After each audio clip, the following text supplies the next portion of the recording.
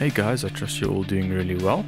So last week we had a look at percussive instruments. So those were instruments that are played by hitting or scratching or generally just percussive things being done to them.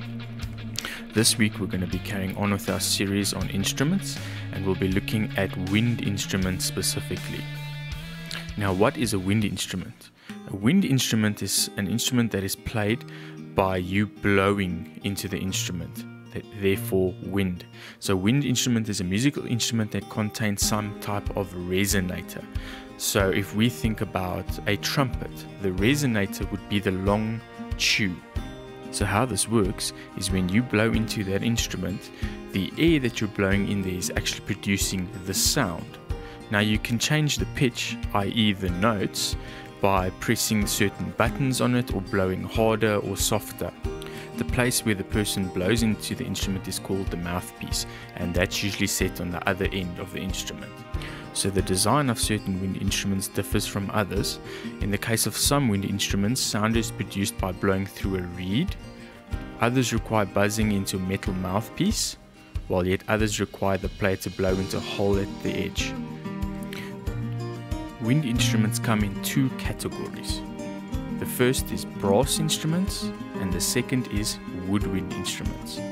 Now you would think that's because brass instruments are made of brass and woodwind instruments are made of wood, but it's actually because of the method by which players produce sound rather than the material of the instruments. For example, the saxophone is typically made of brass, but it is classified as a woodwind instrument because it produces sound with a vibrating reed.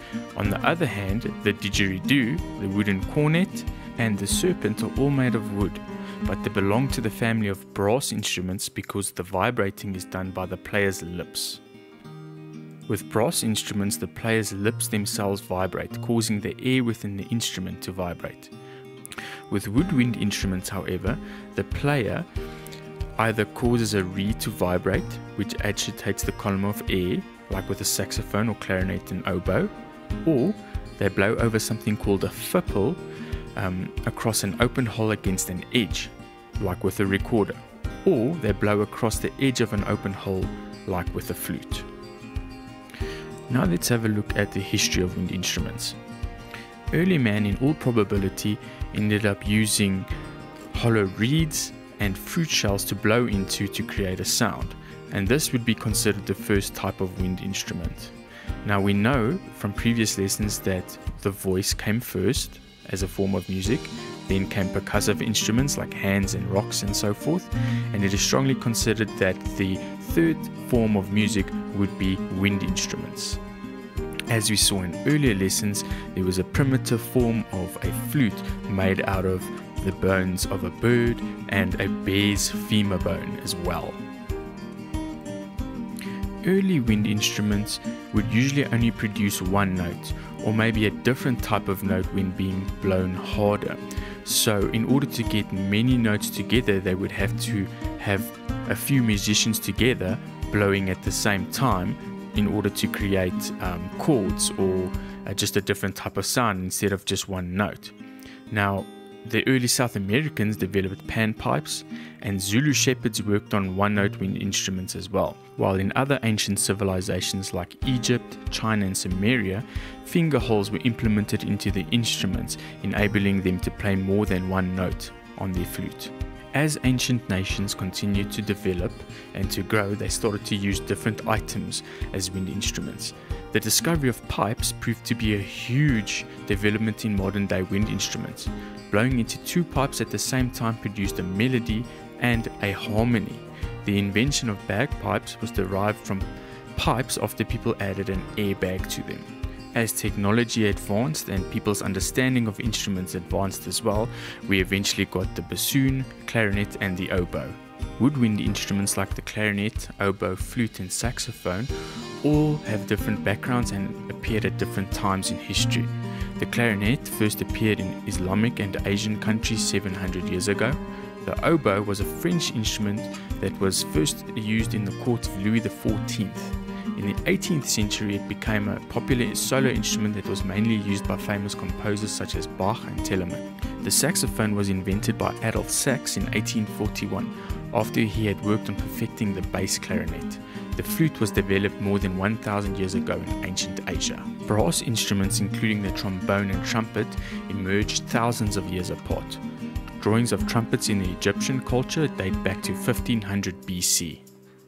Other ancient trumpets have come from several countries including Rome, Israel, Greece, India, China, and Japan. These first types of trumpets were made from bamboo, silver shell, ivory, wood, and bone. The earliest of the typical trumpet that we know of today were simply long tubes with a bell at the end. They were only used to call an army into battle or to announce a royalty arrival. The trombone was created in the late 16th century, and there were three sizes: the alto, tenor, and bass. The French horn, or just horn, is a brass instrument made of tubing wrapped into a coil with a flared bell. The double horn is the horn that is most often played by players in the professional orchestras and bands, and musicians who play a horn are known as a horn player or hornist. The trumpet is a brass instrument that is commonly used in a lot of classical and jazz ensembles. The trumpet has also been placed into different ranges for different keys.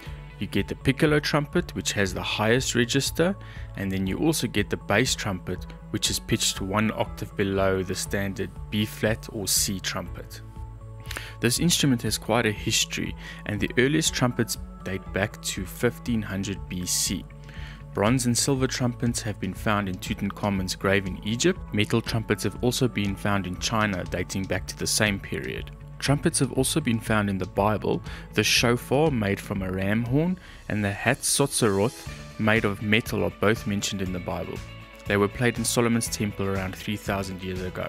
Trumpets were also used in the Battle of Jericho, where the walls came down.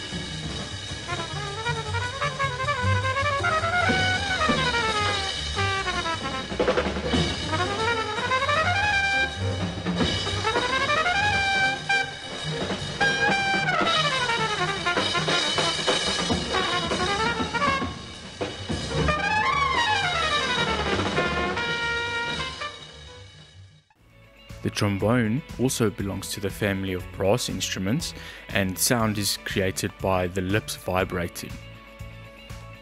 It works a little differently to the rest of the family of brass instruments. Instead of using valves to change the pitch, it has a movable slide which changes the length of the instrument, which then in turn changes the pitch. The euphonium is a medium-sized 3 or 4 valve brass instrument, and it gets its name from ancient Greek, which means well-sounding or sweet-voiced.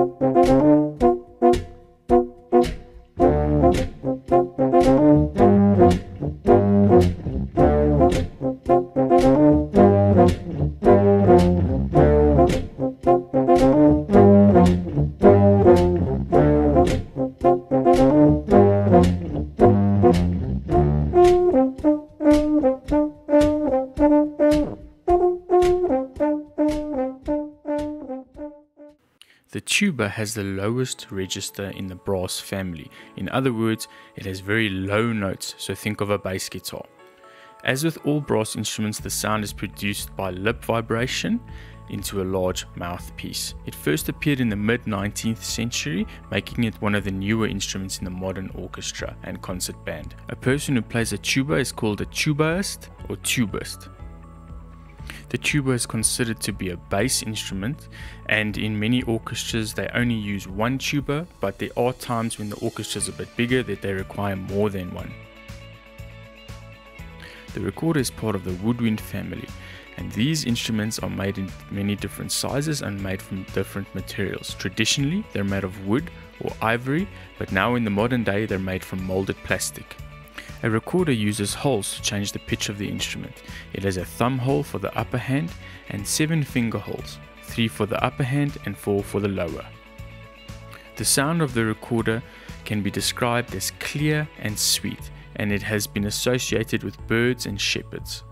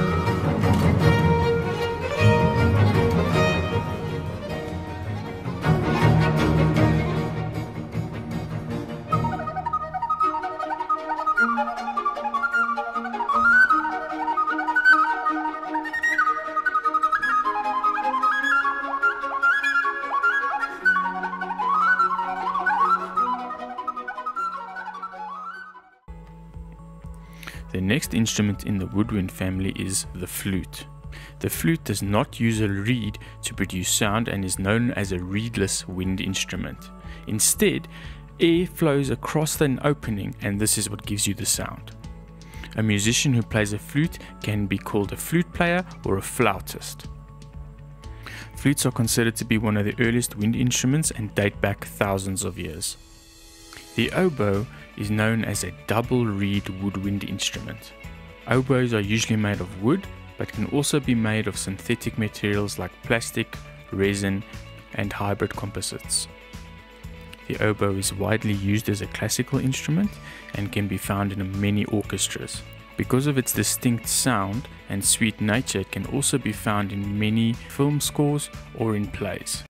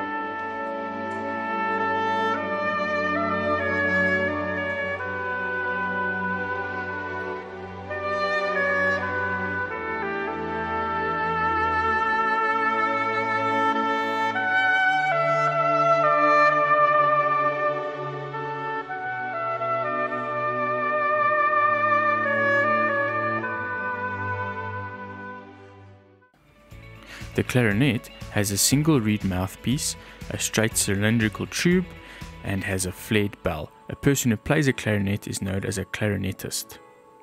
The clarinet is widely used in orchestral music or as a solo instrument. The saxophone is also part of the woodwind instrument family. Even though the instrument is made of brass, it is still considered a woodwind instrument because it uses a single reed mouthpiece. The saxophone has quite a variety of uses within music. It's used in concert bands, chamber music, solo repertoire, occasionally in orchestras, military bands, marching bands, and it is also very popular in jazz. The bassoon is a double reed instrument that plays in the bass and tenor clefs. Occasionally it also is played in the treble clef. The bassoon is used prominently in orchestral, concert band and chamber music literature. It is known for its distinct sound, which has an interesting color and a wide range and variety of character.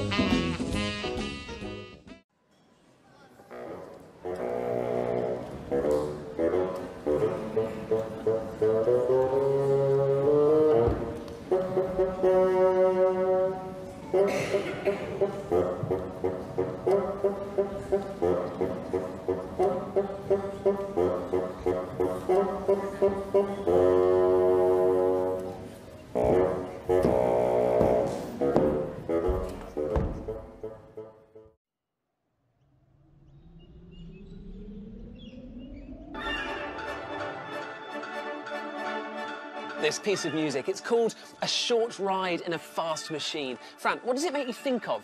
It makes me think that I'm going on a short ride in a fast machine. Yes, that's exactly why it's called that. It was written by someone called John Adams. Fran, why are you making holes in a carrot? Because we're going to use these to discover how woodwind instruments like these work. What's a carrot got to do with woodwind instruments? You will see. I'm not sure what this carrot business is all about, but this definitely isn't a carrot, obviously. It's a clarinet, which belongs to the family of woodwind instruments. Nice. And this is a recorder, and it also belongs to the woodwind family. Lovely, but a clarinet wins every single time. You know, simple woodwind instruments were first played as far back as 20,000 years ago. And these Chinese woodwind instruments are about 1,000 years old. And, as you'll see, Fran, they are not carrots either. The clarinet and the recorder make musical sounds in different ways. When Fran blows into her recorder, the air is forced through a narrow passage called the windway and hits something called the labium. Watch what's happening in slow motion. The stream of air is flicking back and forth. One moment the air is above the labium, the next it's below it. This movement, which is actually happening really quickly, makes the air inside the recorder vibrate. This is what makes sound waves that we can hear. And the Irish whistle, that works in a similar way. Beautiful. And at the other end of the scale is the amazing Australian didgeridoo.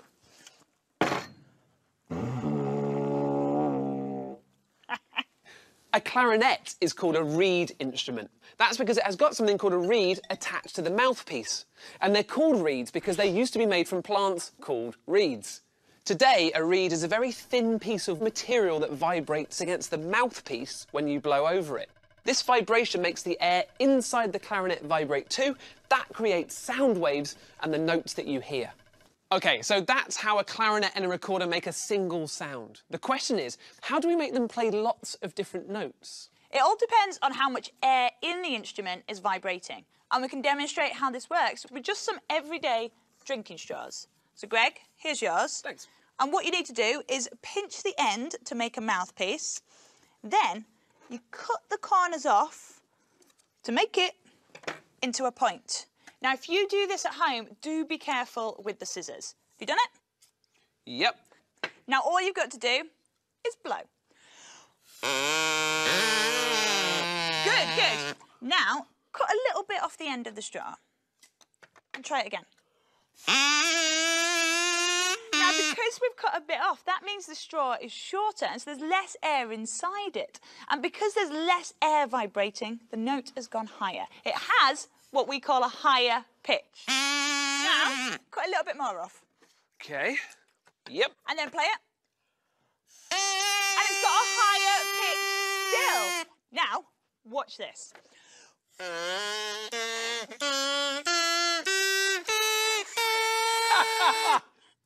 Love it. Right. So all I have to do to make my clarinet play a higher note is cut it in half. No. Be funny, though. It might be, but it would also ruin your clarinet. OK. Woodwind instruments have a series of holes along the tube. We can change the amount of air that's vibrating inside by covering the holes up. So, if we cover all the holes in a recorder, that means there's a lot of air vibrating in the tube because it can't escape through the holes. And the result is a note with a low pitch. If I cover up just one hole, that means the air can escape. And so less air vibrates, and this makes a note with a higher pitch. Right, I've got it. Your clarinet has holes in it too, but it works a bit different because you use keys to cover them up. Exactly. Show off. Right, you might think that all woodwind instruments are made of wood, but they're not. Saxophones are made of metal and recorders can be plastic. In fact, you can make woodwind instruments out of all sorts of things, even a carrot. Ah, finally, I was wondering when the carrot would crop up. All you have to do to make a woodwind instrument is make something with a space inside that is full of air that can vibrate. So, to make my musical carrot, I've hollowed out its centre, like that, and I've just made a series of holes in a row. Right.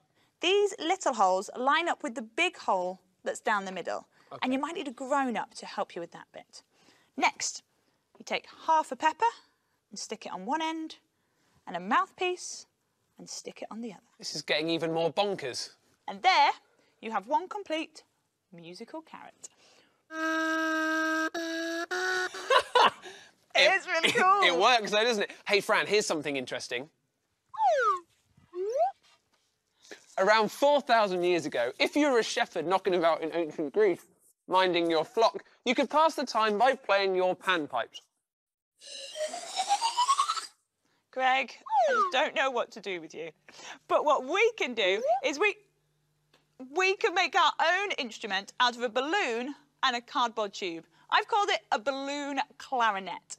And to make your own balloon clarinet, you need a balloon, obviously, and you chop off the big end of the balloon and secure the small end to a little bit of plastic piping. Get a grown-up to help you if you need. And then, with this open part here, you attach this onto a cardboard tube. And you've got to secure it in place with an elastic band, just like this. And then you can take that one, Greg. OK. I'll take this one. And to play it, you simply blow. Brilliant, isn't it? And what's happening here is the balloon is acting like the reed that you saw on Greg's clarinet. And here you can actually see the vibrations as you play it. Look. They sound a bit like car horns, don't they? They do, which means there'll be great instruments to join in with a short ride in a fast machine. Oh, I see what you've done there. Yeah, let's go. Do